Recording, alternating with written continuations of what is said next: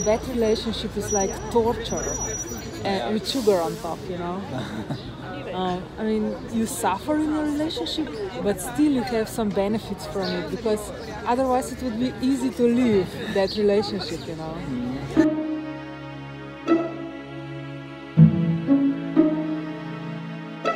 A relationship doesn't get worse because one of the partners is a bad human being. It gets worse because we lose connection with our inner being. Even if you are a really good person and you lose your connection with your inner being, you will end up in a bad relationship. It's just the way it works. So, how to escape a bad relationship? One way is to stay in existing relationship and make it great again.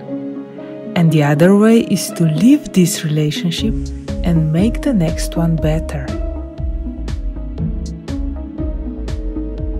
It doesn't matter which way you choose, but in both ways it's important that you find connection with your inner being first. Because every relationship in your life is a reflection of your relationship with your inner being. Good connection with your inner being is the key to good relationships in your life. You escape a bad relationship by nourishing your connection with your inner being.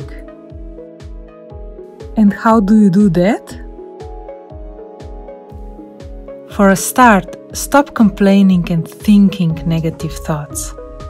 Instead, find something you appreciate in your partner or in your life and think about that, and only about that. I used to have a complaining problem too, but then I started to practice a positive thinking. I started to look for the things that I like in people deliberately.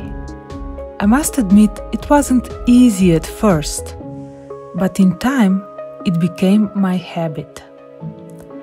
And slowly my relationships got better. And so can yours.